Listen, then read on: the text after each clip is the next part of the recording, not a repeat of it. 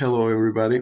In previous tutorial we talked about how to download and install Apache Tomcat server.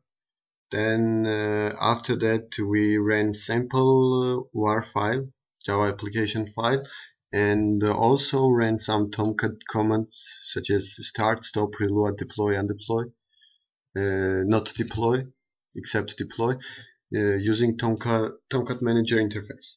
In this tutorial we are going to download and install Cygwin with curl command, and after that run Tomcat commands using Cygwin command prompt. And why do we need this Cygwin and curl command at all? It's because in real life applications we may not have access to Tomcat manager interface. And in this case we have to, we will have some privileges. We will have some user password, username and password for privileged user, and we will want to run some deploy. So run Java application, stop, start, reload it, and undeploy on it using command prompt and curl command. Curl command helps us to run these commands. These commands. But the problem is that curl is a Linux-based command, and in order to be able to run curl on Windows, we will use application Cygwin, which gives us these abilities.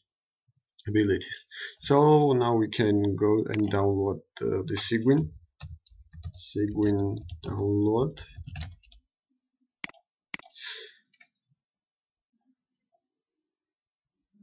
We will download this one.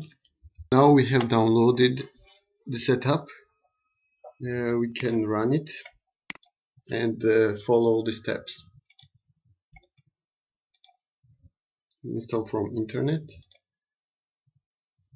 directory, all the users, desktop. We choose the download sources, and it started installing. Now here is important step. We should choose the curl command to be installed while installing Cygwin, because curl is not default command for Cygwin. If we type curl, then we should choose net and mark it here. That's all. Continue, and this starts installing. Now it's installed. Then we create desktop icon. Now here it is. Let's run it. And now we have prepared command prompt, Cygwin command prompt. Now let's try our previous installed application. This is turned off. Okay, let's go and turn on the Apache server.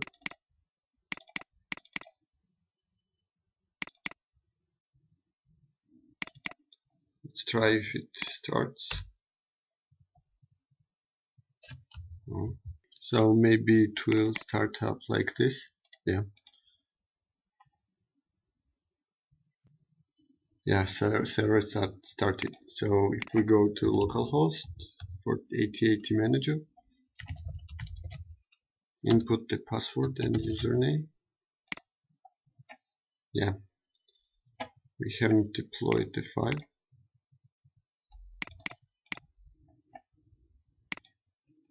Now we see the sample application.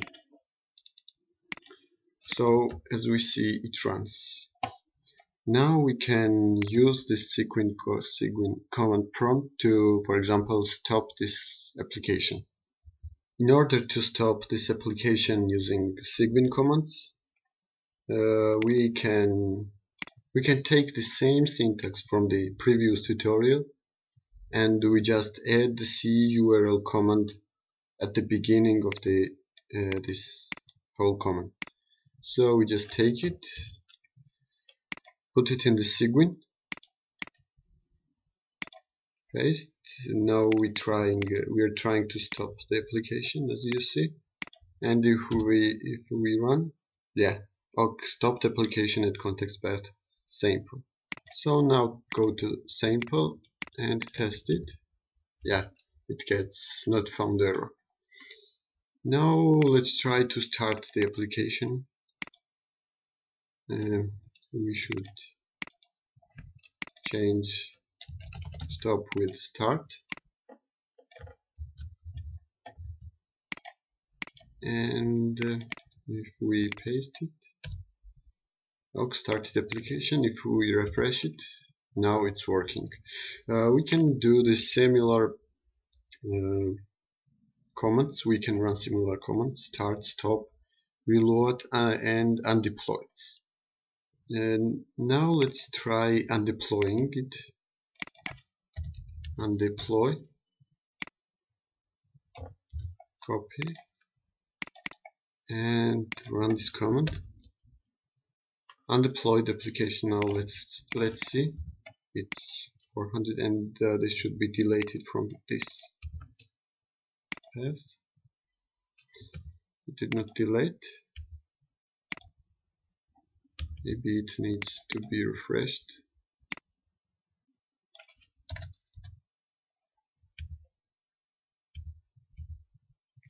Or maybe we have error. So the problem is that we are running this Cygwin not as an administrator, so we turn it off. Go to Cygwin, right click and run as an administrator.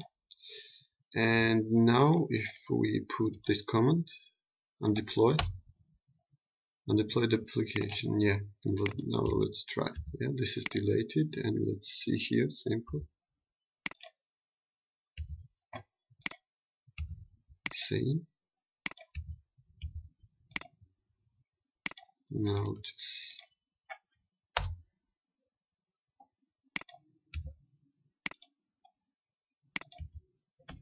okay, the problem is that when we run this command, actually now this is undeployed, so deleted from here. As we can see here as well, it's not here.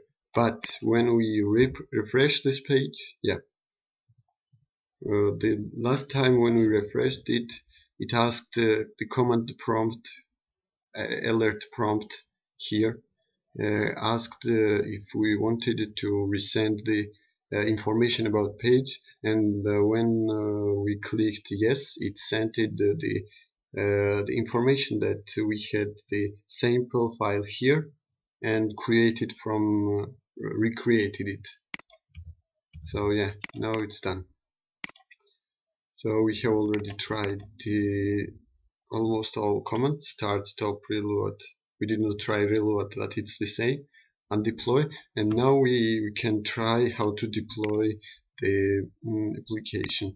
The syntax for deploying application is a little bit different and a little bit more complex and tricky. We'll see it now. So the syntax for deploying, that means uploading the sample WAR application on our Tomcat server is this one.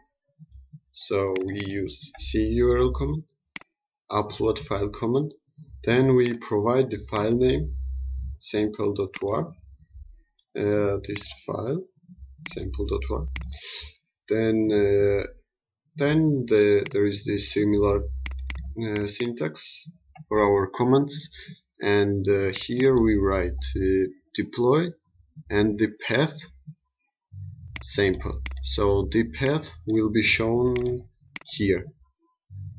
Drop the sample. So now we can copy this command,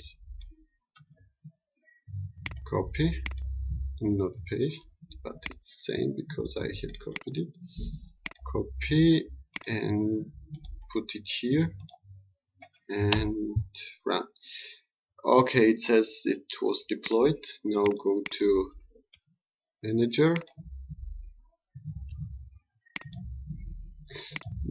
Yeah, you know, it's the same problem here.